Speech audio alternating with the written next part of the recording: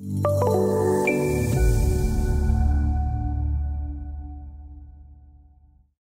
coming to the change in graphical interface and input editor. In Connect Edition, the tool-based interface has been changed to a ribbon-based interface. This ribbon is more organized and scientifically arranged. Previously, the tools were located haphazardly. Some of the tools were at the top of your screen, some in the sidebar, but now all the similar tools are grouped together under a specific ribbon. If you want selection tools, just go to Select Ribbon. For geometry creation and modifications, all tools are available under Geometry ribbon and so on. Also, an enhanced sidebar has been included which we called as Workflow bar. You can customize this to include only the used modules and also undock to increase the modeling area. The layouts associated with the workflow area are context sensitive. This means only those tabs and layouts which are related to that workflow are available. So if you are in the geometry mode, you can find the tabs which are related to this operation like the load page or the property page. When you move to the post-processing mode, these tabs automatically change to analysis result related options. Here you can notice 3 separate modules are available to create the geometry, including the new physical modeler mode. I'll discuss about this shortly. Also, you can switch to other design interfaces using the integrated design software tabs. Like you can perform foundation design using STAAD Foundation mode, generate drafting drawing using AutoDrafter, or perform steel connection design using RAM connection module. 2 advanced concrete design modules has also been integrated to perform any types of concrete entity design. So you can simply model and analyze your structure in STAAD and then move to the integrated design modes to perform separate entity design or generate deliverable drawings. A floating and customizable toolbar has also been introduced to add useful shortcuts. If you are more comfortable working with tools, you can add commonly used tools here, and this can be accessed anytime with a press of spacebar. One of the plus points of STAAD is the input editor. I know several of our users love to use the input editor for small modification to large scale change in the model. Since Select Series 6, a new input editor has been introduced which is way more advanced than the existing simple text format editor. For Connect Edition, the input editor is now more powerful with inclusion of few useful features. Content tree is now available using which you can easily navigate to the desired location. No need to scroll down and search for the required command line. Simply click on the block name from the content tree. Also, you can minimize any block now. This not only reduces the search effort but also help you to select all the command lines from a larger block easily by minimizing. Additionally, you can add a bookmark wherever required and later simply use that bookmark tag to go to that particular command line. Another useful feature is the smart suggestion or intelligence. If you want to add a command line from input editor, you can type the first few letters and program suggest all the relevant command lines. This helps to create the command line easily and you don't have to worry about the incorrect syntax. You can also insert commands using the snippet blocks. This is like a small code block which you can customize as per your requirement and insert wherever and whenever required. Finally, the find and replace option is also improved by inclusion of several additional options. Now let's find out the change in the modeling mode. In older VATI version, only one modeling mode was available, which was the analytical modeling mode, where you need to create the structure from part to whole using line, plate, and surface element. This mode still exists in Connect Edition, but 2 additional modeler has been included. One is the physical modeler, and next one is the building planner mode. Note that both the physical modeler and building planner mode generates the analytical model in the background. You can also use this generated analytical model for any modification. And analysis of the model is performed in the analytical modeler only. I'll discuss about these two new modelers shortly. A seed file option is provided in the latest Connect Edition Update 6 version. Using this option, you can easily import some settings or modeling information from another STAAD model. For example, you know that for your new project, the load case and combinations are similar with one of your previous project. So you can simply select the old STAAD model as a seed file during the new model generation. Program automatically imports all the blank primary and combination load cases from that old model. This is also true for geometry creation or design block import. If you work with similar types of projects, this seed file option can minimize your model generation time by great extent. Physical Modeler mode is one of the latest inclusion in Connect Edition to enhance the modeling experience. This module does not require any additional license, and you can use it with your basic STAAD license. As the name suggests, this module is based on physical entity concept, means you can model from whole to part without worrying about the member to member or member to plate connection. This is a complete new interface where you can model your structure from scratch using member and plate elements. This modeler is specifically beneficial for finite element modeling. In Analytical Modeler, when you create a plate mesh, you need to ensure that each plate element has proper connection with other plates and beams. This creates some serious issue as we have to identify and rectify all connectivity issues to make a structurally stable model.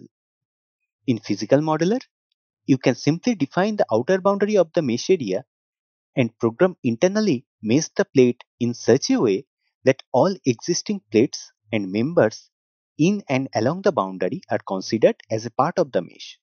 So there is no chance of improper connectivity. A simple example is the slab shear wall member connection.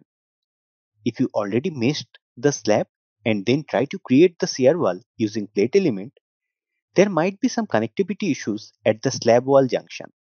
But in Physical Modeler, you can simply define the boundary and program internally creates the wall mesh considering the nodes of existing slab and members. This eliminates tedious connectivity check issues and ensure the structure is stable.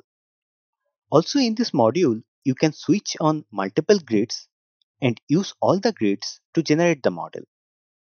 For any sloped or inclined structure or to apply any load in an angle, this multiple grid systems helps a lot.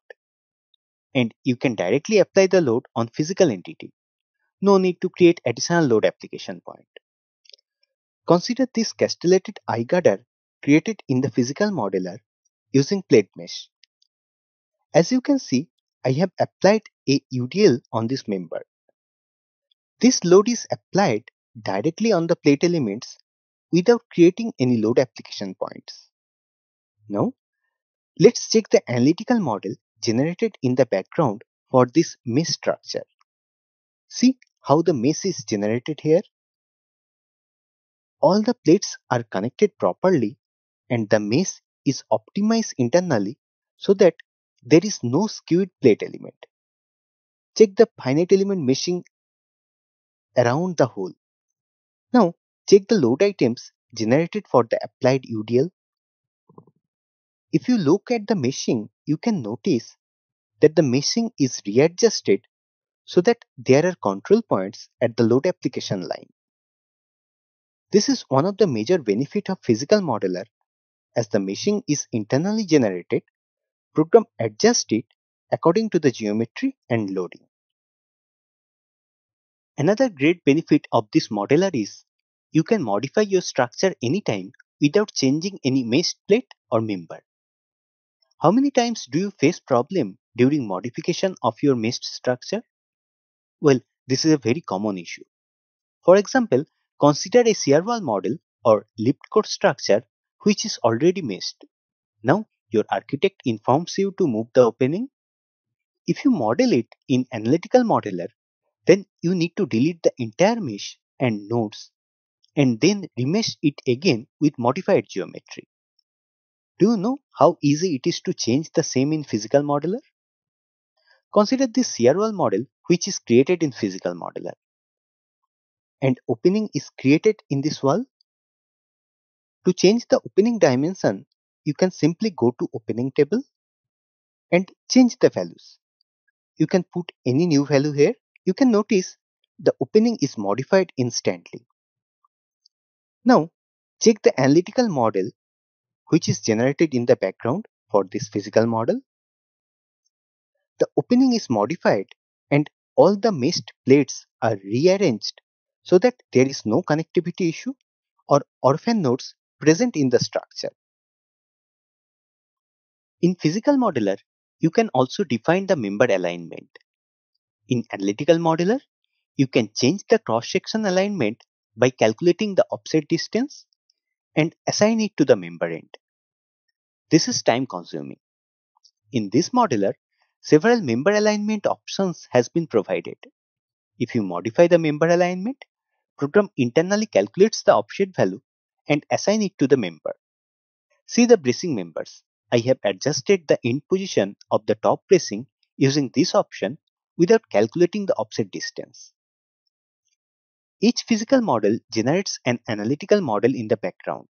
If you want, you can also work with this analytical model to modify your structure. These physical and analytical models are interchangeable, and anytime you can drop the physical model if not required. In the latest version of Connect Edition, Update 6, a new option has been provided specifically for water or wastewater industry. A new structure wizard has been introduced where the tank model can be automated.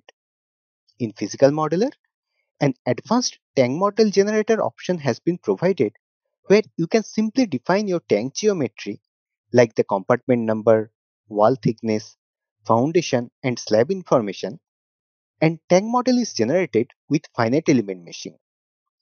Not only that, you can also apply loading and save the model as template file. As mentioned, an analytical model is generated in the background. This concrete tank can be designed in RCDC. I'll cover the design part later. Finally, you can import surface from ISM file in Physical Modeler. If you want to import any 3D model from Revit or Open Building Designer or any BIM-enabled software, then you can simply create an ISM file and import the whole 3D model in STAAD Physical Modeler. Second module, which is introduced in Connect Edition to create building structure, is the Building Planner mode. Previously, this was available as a separate software, PlanWin, using which you can generate a STAAD model. In Connect Edition, it is integrated with STAAD, and if you are under Select subscription, you can use this module without any extra cost. This module is used for building structure only, so if you want to create a regular or irregular shaped building, you can use this module either by importing the floor plans or by creating a new one. One of the major benefits of this module is dead and live loads are auto-generated based on model geometry and user inputs. Option to auto-generate wind and seismic loads are also available here. And similar to Physical Modeler, here also offset values are calculated internally and applied to the members. In Building Planner mode, there are multiple options to create a floor plan. If you have the plan diagram of the floor in DXF format, maybe supplied by your planner or the architect, you can directly import that or create a new floor plan from scratch. This floor plan can be assigned to any floor level, and once you specify all the story information, program automatically stitch all the plans to form a 3D structure. Beam and columns can be auto-generated depending on the model geometry and load condition. Load from the wall cladding can be automated in this module. By default, program internally determines the external and internal wall location and calculates the wall load for brick wall. You can change the inputs like wall thickness, material density, or even override the load calculation with provided values. A dead load case is created for this, and wall load is applied on the members as UDL. It is very easy to create a flanged column like T or L column in the building planner mode. No need to create a user table general section and then specify the profile points. Rather, you can simply select a column and provide shape and axis along the dimensions, and program converts the column to a flange column. This can be further designed in RCDC mode. Wind and seismic load can also be automated in this module. A parametric input option is available with Indian and American code, and depending on the selected inputs, static wind load and static or dynamic seismic loads are applied on the structure. Finally, you can generate the analytical model. There are several choices, like whether you want to define the slab using the advanced flow diaphragm option or master slab command, whether you want to provide beam offset to adjust the beam column orientation. For seismic loading, mass reference load case can also be generated directly along with dynamic seismic load. 3D analytical model is generated in the analytical modeler, and you can further modify it either in analytical mode itself or go back to the building planner mode. In analytical modeler, there is one major change related to finite element modeling. Now, you can specify plate offset at the corner nodes either in local or global direction. Offsets can be assigned individually at each node or collectively perpendicular to the plane of the plate using Z offset input. At this moment, this capability is restricted to a first order elastic analysis only. Additionally, when offsetting the nodes of plates, it is important to ensure that the plane of the plate remains planar.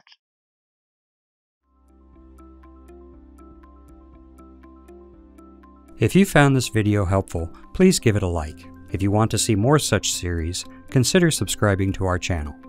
Thank you, and see you next time.